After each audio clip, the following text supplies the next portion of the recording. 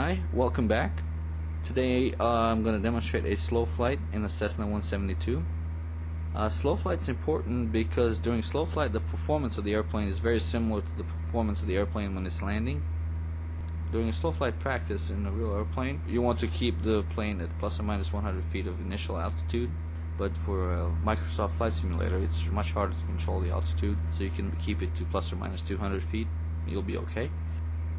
Today we'll transition into a slow flight from a cruise flight at 3,000 feet at a heading of 180. The first thing we're going to do is we're going to reduce the power to 1500 RPM.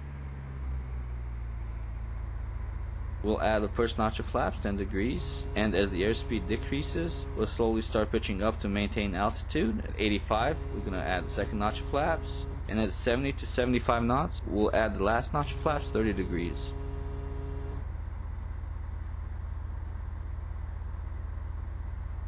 And when the airspeed reaches 55 knots, we'll add power to maintain the altitude.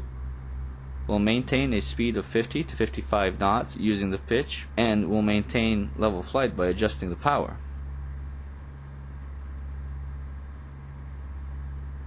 Slow flight is important because during slow flight the performance of the airplane is very similar to the performance of the airplane when it's landing.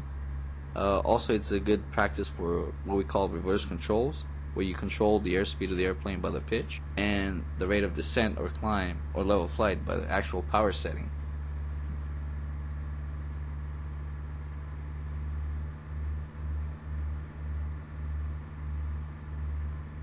And you'll notice that in slow flight the airplane is very sluggish.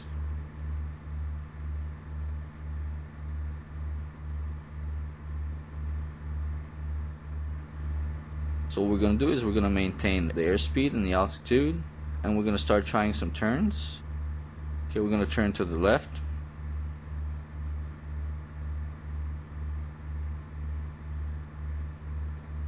Notice you don't want to turn more than 10 degrees. If you look at the turn coordinator, you'll see that that's plenty. We're actually turning at a standard rate.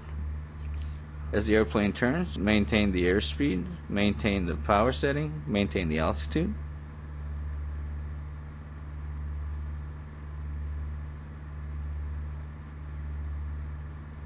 As we're turning, we're going to maintain the pitch, we're going to maintain the power for the altitude.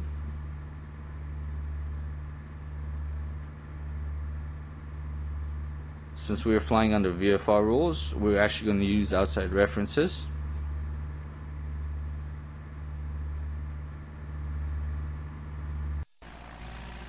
That's what the plane looks like in slow flight from outside. You can tell it's a nose high attitude.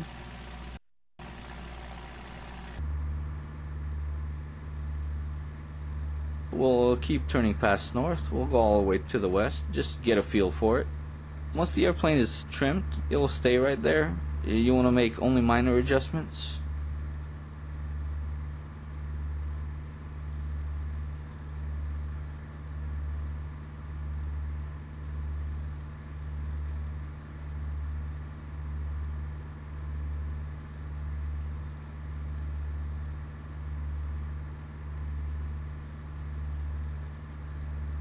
We're going to roll out the heading of west.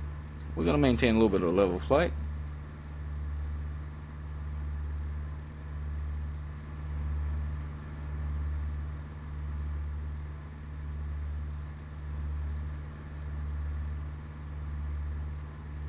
Okay, we're going to try a turn to the right.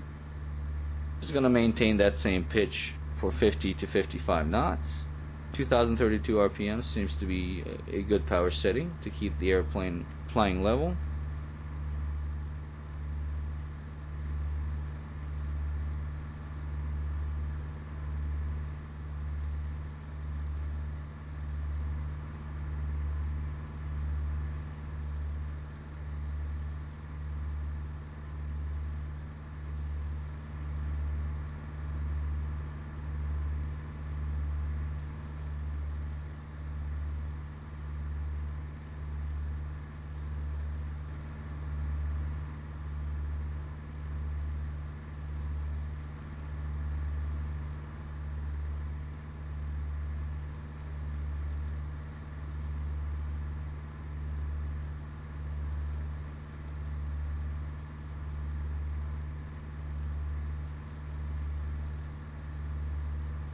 We're going to roll out at east.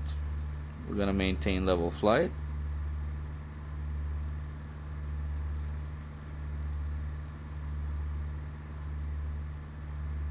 The way you get out of a slow flight, we're going to add full power and we're going to raise the first notch of flaps. Once the airspeed reaches 65 knots, we'll raise the second notch of flaps. We will keep pitching down to maintain the altitude. Once we hit 75 knots, we can raise the last notch of flaps.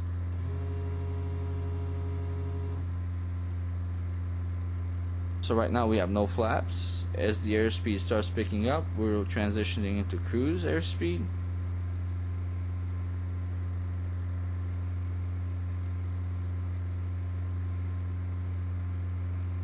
And once the airspeed reaches 100 knots, we can reduce the RPM down to 2300. Okay, here we go. The RPMs are reduced. Cruise flight. Okay, we're just going to do a standard turn. Kind of like the view better going the other way.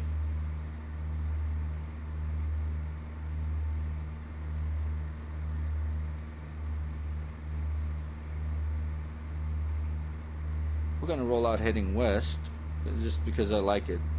I like the water, let's put it that way. I like the way it looks.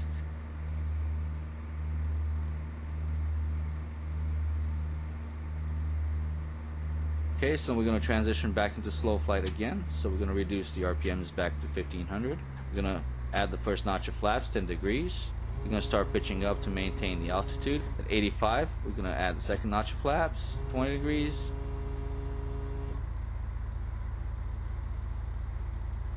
At 70 knots, we're going to add the third notch of flaps, 30 degrees. At 55 knots, we're going to add the RPMs. We're going to take it up to about 2000. That's what we had before. It worked out pretty good for us.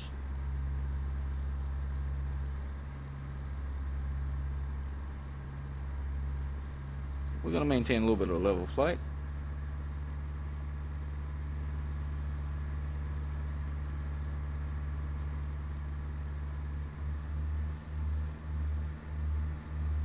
I'm going to show you what's going to happen if you bank too much during slow speed. You're going to stall.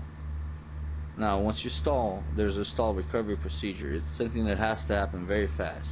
The very first thing that needs to happen when you stall is you need to break the stall by pushing the nose down, add power immediately, and put the flaps up to 20 degrees. This has to happen automatically.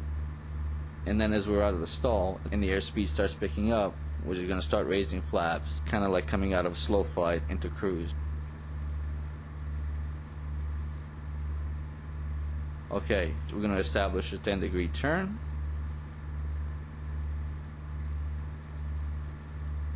Now I'm going to add more bank. There's stall. Okay, power, flaps, pitch down. Let the airspeed pick up.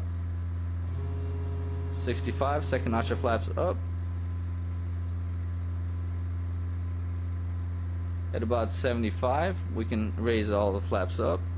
We'll recover from a stall. Now we're just transitioning back into the cruise. And if you noticed, throughout the whole turn and the stall, we haven't lost any altitude. To be within 100 feet in the Microsoft Flight Simulator, that's pretty good. You're doing something right. I'm just having a lucky day, I guess. At the initial stages of your training, this is one of the hardest things to learn, is the slow flight, especially the airspeed being controlled by the pitch, and the rate of climb, rate of descent, or level flight being controlled by the power setting. Some people just don't get it. Those people that just don't get it, they cannot be pilots. Let's put it that way. And that was a demonstration of slow flight. Now this is very important. You should practice this. A lot of people post tutorials on how to make better landings, and they use ILSs, they use GPSs. That is not what's going to make your landing better. What's going to make your landing better is you being able to control this airplane in slow flight. Practice and have a good one, alright?